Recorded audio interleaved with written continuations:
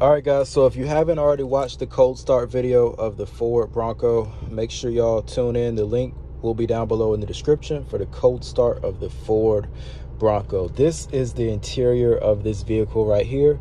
You can pick up a base model for around $35,000, or if not, cheaper with rebates and discounts, this and that. This is the premium package right here, guys. So you see I have the leather steering wheel, all of this digital stuff up in the dash and all of that, also full touchscreen. So this one you can order for around 45 to 50K right here. As you can see, the two-tone in the door, hopefully the camera's picking that up for you guys, but this is like a very dark blue, and this is black. As you can see, the stitching as well throughout the seat, and the Bronco on your back. I like that. But anyway, guys, this is pretty cool. I like the controls in the steering wheel right here. You get sound on the left side and your safety options right here, and then you get on this side Apple CarPlay, and you get to control the speedometer and everything else up here, all the important stuff right there. So for this car, you don't get two sticks, you only get one on the left, which controls everything. So lights are down here, but windshield wiper and headlight is up here on this side. So you can see that. AC blows cold.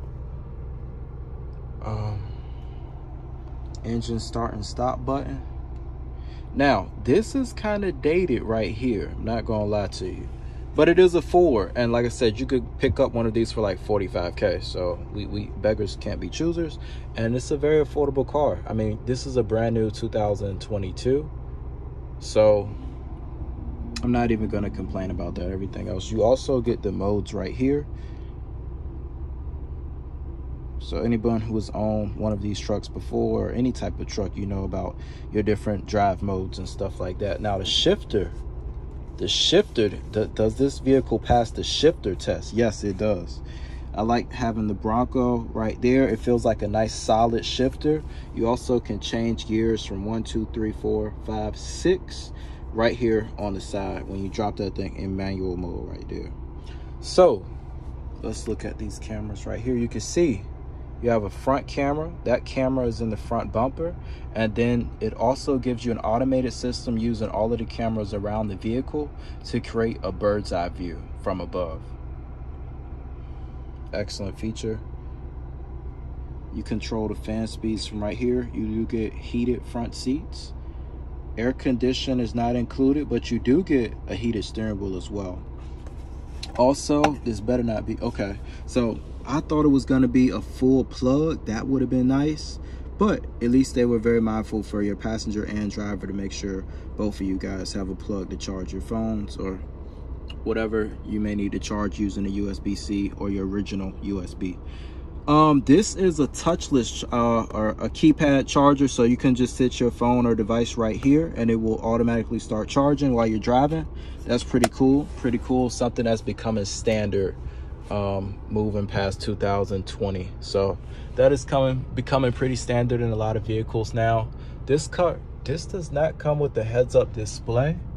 It does look like that could possibly be an option. This one does come with that sound system though, as you can see right here, and also you get a plug. You get another 2 plugs right here, guys. So okay, definitely road ready, definitely that. But let's see what is all. You got a couple more buttons up here. So hazards, yep.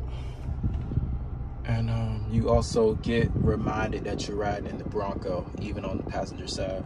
So as far as storage looks pretty cool. 2 cup holders right here.